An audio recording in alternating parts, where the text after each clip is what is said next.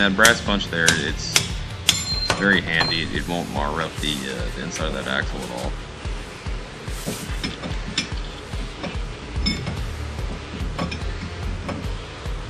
So I'll leave some links down in the description box for some of these tools I'm using if you're thinking about doing this yourself.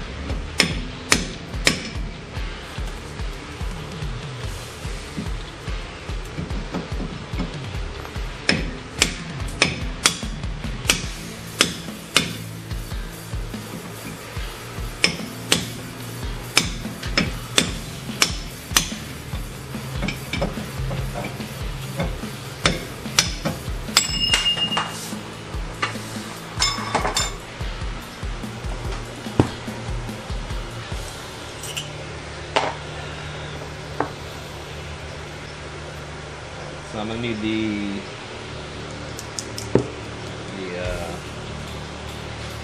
shim that's in there.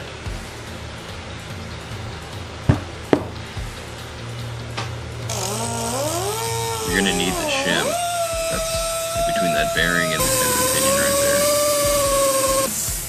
A lot of times you can reuse that shim, especially if you're just rebuilding the rear end. Right here, I'm replacing everything, so the measurements are going to be a little different. But sometimes you can get away with just using that shim that's in there. It's good enough.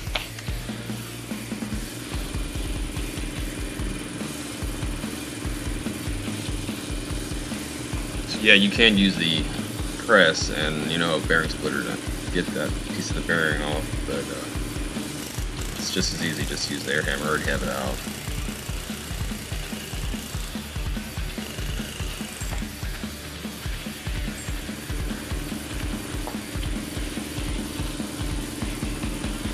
There's my shim right there.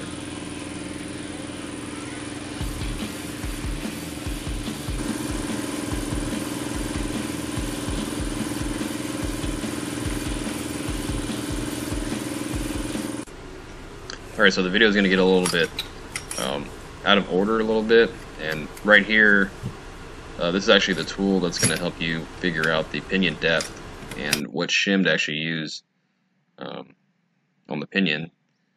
It's a pretty confusing tool to use. There's a lot of math involved, and if I was to sit here and show you how to figure out how to get this pinion shim, the video would probably be about 2 hours long. So I'm gonna have to kind of skip through it. 153. And there's plenty of YouTube videos out there on how to find pinion depth, how to get that shim. So I'm gonna kind of skip over this a little bit. You gotta subtract. But in the end, what I end up doing is I end up finding out that the factory shim that I have is a couple thousandths too thin, and I need a thicker one.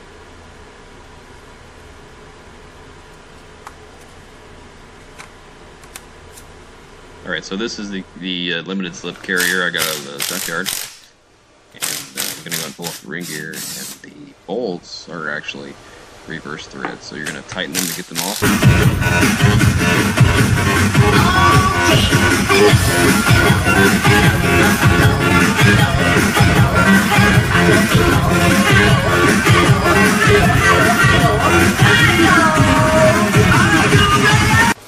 And there's a couple ways to get the ring gear off. Some people heat it up to get it off.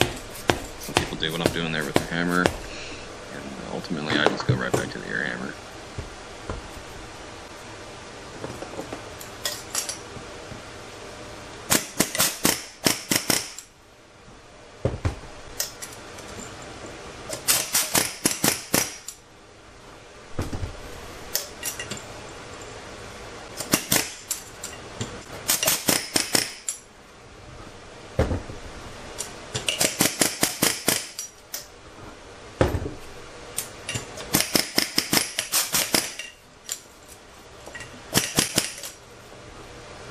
This whole process, it actually took me a couple days to do all this. Doing it in the garage on the floor, it's pretty tiring. Taking my time and trying to record it. It actually took me a couple days. I mean, the labor around probably about 6 hours, but I broke it up into a couple days.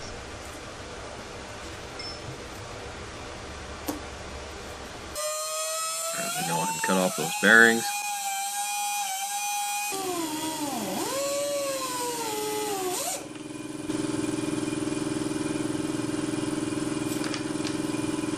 And they sell a really expensive tool that will just pull all these bearings off. It's like a clamshell puller and an installer. It'll make this job a lot easier, but it's pretty expensive. I'll leave a link for it down in the description box so you can check that out. But it'll make things considerably quicker. You won't have to sit here and grind on everything like that. I'll actually pull the bearings off. And you're just going to end up using like an impact. It's basically like a bearing puller, but it grabs those bearings.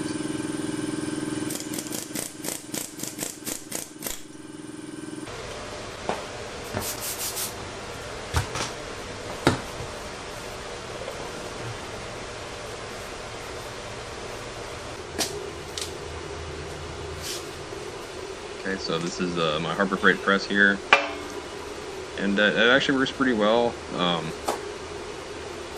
Pretty happy with it so far. I've definitely got my money's worth out of it. If you don't have access to a press, you can always, you know, pull all your bearings off and have your bearings ready, and you can actually take it down to a shop, and they'll press your bearings on. It really won't cost you very much because it's really not hard to do. It's something they probably do on a weekly basis. Is press the bearings. So you can always take it somewhere if you don't want to do it.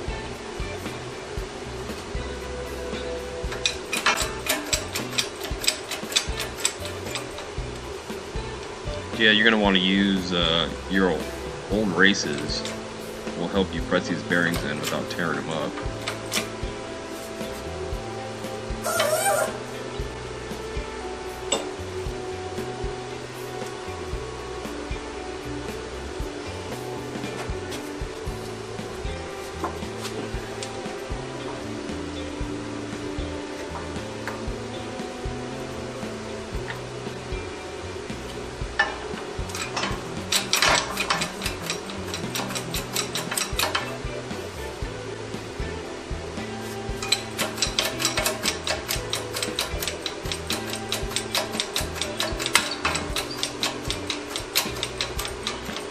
And just a little shit talking, I guess. There's a lot of shit talking about that LSD, that factory LSD right there. But I've been running it in the Jeep for a couple months now.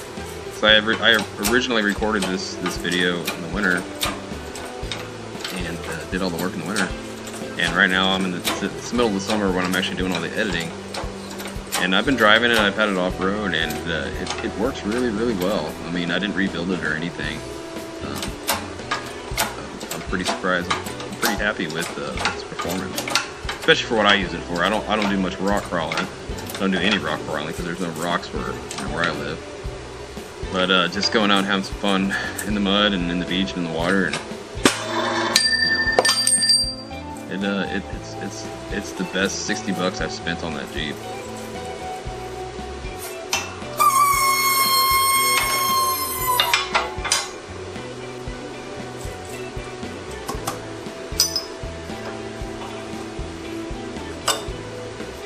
Yeah, so you see me using that race right there. You kind of have to use that old race to push on the bearing, on a certain part of the bearing, or it won't tear up the bearing. And I'm running through a bunch of different size sockets and things like that, because you know, the press will only go down so far.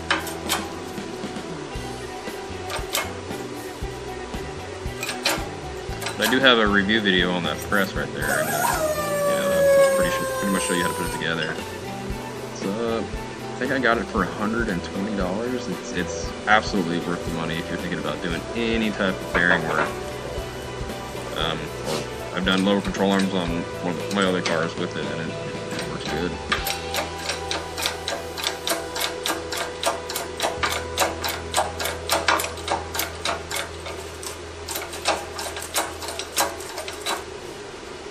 And there, you know, while I'm pressing it on, I'm spinning the bearing to make sure it's not binding up at all and it's going on right.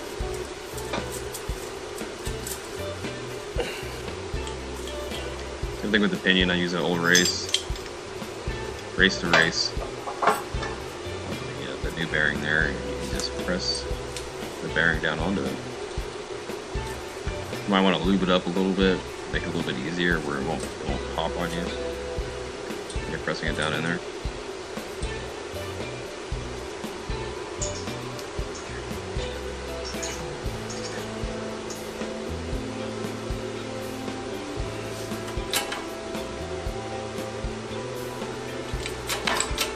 And really my only gripe for that press is those plates right there. They're really slick. They like to move around and they're real slippery. And there's a bunch of videos on YouTube on what to do with those plates. I've been thinking about texturing them or sanding them down so they don't move as much. But they definitely do the job.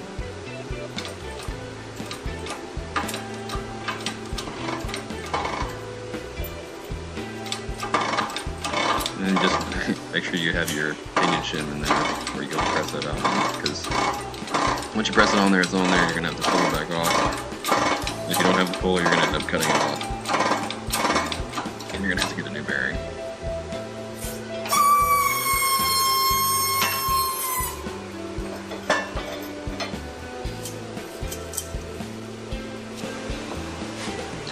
A little bit of red Loctite. Actually came with the bearing kit.